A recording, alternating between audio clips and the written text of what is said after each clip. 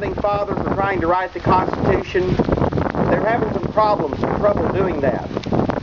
They were just about to give up when they decided to take a day off to pray to God, that God would bless them.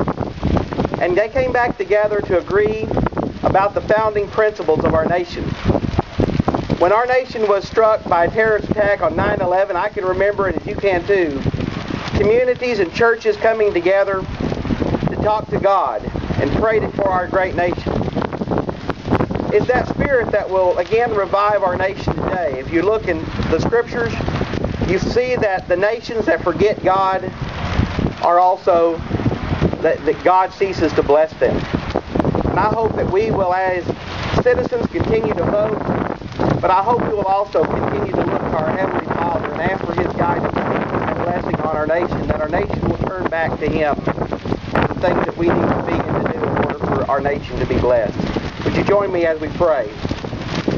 Our Lord God, our Savior, we ask you today as we come together as citizens of this nation who are concerned about the direction that our nation has taken, that you would, Father, awaken us in order that we might turn back to you, in order that you might bless us. Father, we pray for our nation, for this land. We pray for our leaders, for our president. We pray for our congressmen, our senators, our governors, our state legislatures, the local city that we live in, the communities that we are all a part of, Father. We ask you to bless them. But Father, we ask you to awaken us to those things that we need to do, Father. We ask you to give us leaders who will speak the truth, and that by honoring you, by speaking the truth, that you would bless their leadership over us. We ask you to give us a sense of the understanding of the value of human life, and that we would no longer destroy our children, or that we would no longer seek to get rid of the aged who are weak.